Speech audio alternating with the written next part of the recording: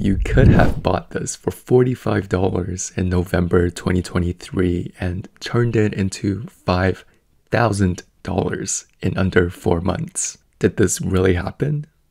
Yep. The company, Viking Therapeutics. The reason? Their obesity drug had great phase 2 FDA results. And looking back, this play was a no-brainer, taking into consideration the math, probabilities, along with the sector-specific trends and tailwinds. More on this later. It's actually so fascinating, I've lost track of how many opportunities like these I've missed. Well, duh, it's obviously easy to look back in retrospect. You really are regarded. I was actually doing research on this company before the 100 bagger. But no, that's actually a fair comment.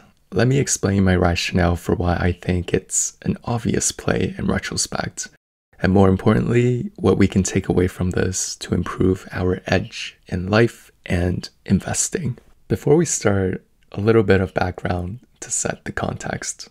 I was actually doing a fair bit of research on semaglutides a year ago. I knew even back then that the demand for these products from Novo and Lilly were legit. I mean, you don't need a PhD to know this. You could have noticed this by just casually browsing social media. These products were selling like hotcakes and were always sold out.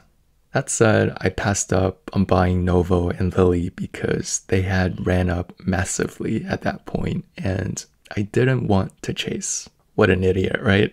So anyway, naturally, I went a level deeper and looked into biotech companies with weight loss drugs in trials that's publicly traded. Surprisingly, there wasn't many companies to pick from. Even from a year ago, Viking was a common name that often came up on Reddit threads and articles online. This company wasn't exactly hidden or unknown. I had two main reasons for not investing in Viking at that point. First, although their results from phase 1 were amazing, they were still a very long ways away from completing their phase 2 and phase 3 trials.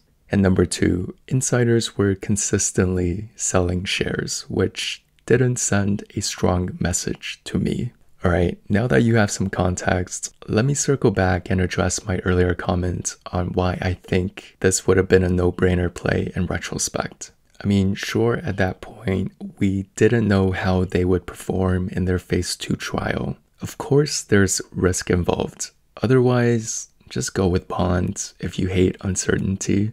But just look at it this way, given that the options turned out to be over 100 baggers, it meant we only needed to be right about 1 out of 100 times on average to have a positive expected value on this play. Let me repeat that.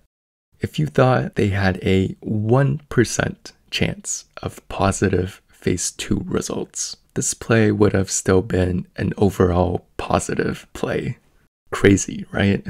That said, here's my main takeaways from this case study. Number 1, if you can spot huge trends, you should ride them. For example, if you wrote the EV trend in 2021, no pun intended, you could have made disgusting money investing in Neo, Rivian, Lucid, and so on, just off of the Tesla hype and the fact that everyone was looking for the next Tesla. Similarly, we should have rode the semaglutide trend in 2023, knowing that these drugs had printing capabilities that rivaled J-Powell's printer. This meant looking for the next big weight loss drug. Furthermore, we should have anticipated the narrative of, oh my god, Lilly may actually buy them out, related to any weight loss drug with potential. After all, Lilly buying out these small biotech companies to continue their dominance in this area would be like us tossing a penny away. Number 2, the returns on options can be disgusting if the IV is not pricing in these movements, like in this case with Viking. In fact, I'd argue options is actually the most optimal expected value play in cases like these, meaning they'd be preferable over shares. I mean, think about it. The stock either moons on great trial results, which means the options will moon way more, or the stock will tank huge on failed trial, in which case the options will also tank huge. Number 4, insider selling isn't always a negative. I mean, this was the main reason that stopped me from investing in Viking initially. And number 5, you should definitely inverse me for easy tendies.